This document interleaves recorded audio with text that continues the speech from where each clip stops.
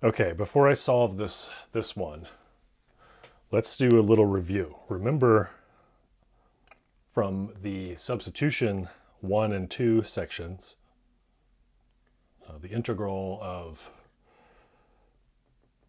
sine squared x cosine x dx, this would be solved by making u equal to sine x. Right, because remember this would become u squared, and this will be my du. All right, similarly,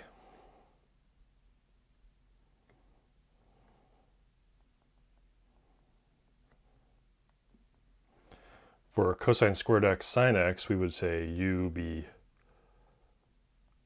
cosine x. All right, so the whole point with me showing you this is that we want to keep these in the back of our mind. We want to keep that when we have something of the form cosine to a power, oops, that was a mistake there. Okay, cosine squared x. Whenever we have something of the form cosine to a power and sine to a power of 1, or just sine sitting there by itself, then we can use a u substitution. And similarly, when we have sine to a power and cosine to a power of 1, then we can use a substitution. And that's really what we're doing with these types. We're really just trying to use trig identities when we have things of this form, where we don't have sine, where we have sine to a power and cosine to a power, both of those powers other than 1. Here's a trick that we can use. All right, so this trick revolves around this identity that we know, the Pythagorean identity,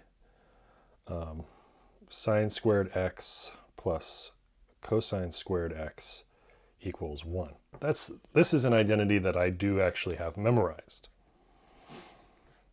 Okay, and from this you can see that if we subtract cosine squared from both sides, we have sine squared x equals 1 minus cosine squared x.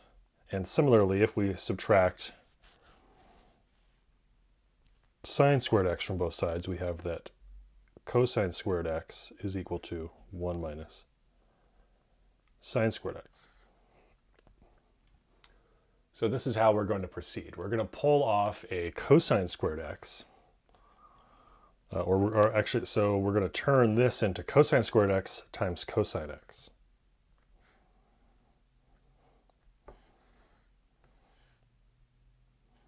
So we have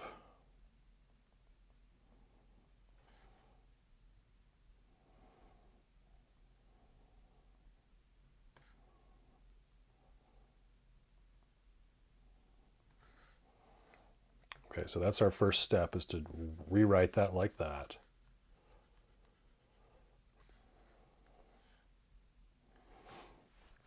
Right, now we'll use the identity.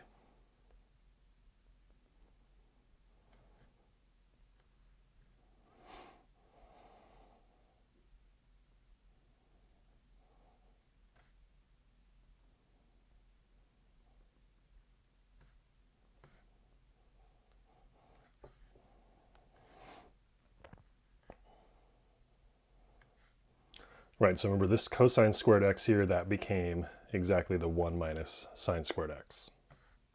That's where I got that from.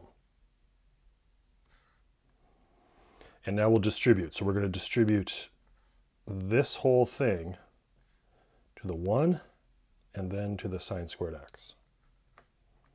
So doing that, that'll give us sine squared x cosine x minus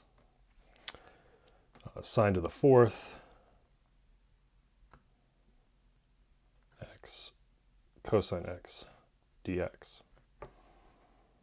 Right, so remember in the second one we have sine squared x times sine squared x, so that's sine to the 4th. Remember, you got to add the powers. And behind the scenes, remember notationally that sine squared x is the same as saying sine x squared. And so if you have something squared times something squared, something squared times something squared, you add the exponents to get sine to the fourth. That's where I got that sine to the fourth there.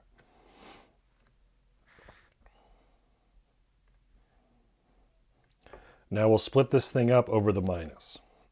Remember that the integral of something plus something else is equal to the integral of the first thing plus the integral of the second thing. So using integration here, or using that rule, we can write this as the integral of sine squared x cosine x dx minus the integral of sine to the fourth x cosine x dx. And now, once we have that, now we're set up to do a u substitution.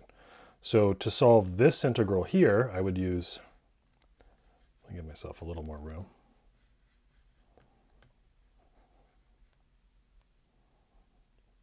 So now we have two integrals to solve. This one we say u equals sine x, and use substitution. And to solve this one, same thing, u equals sine x and use substitution.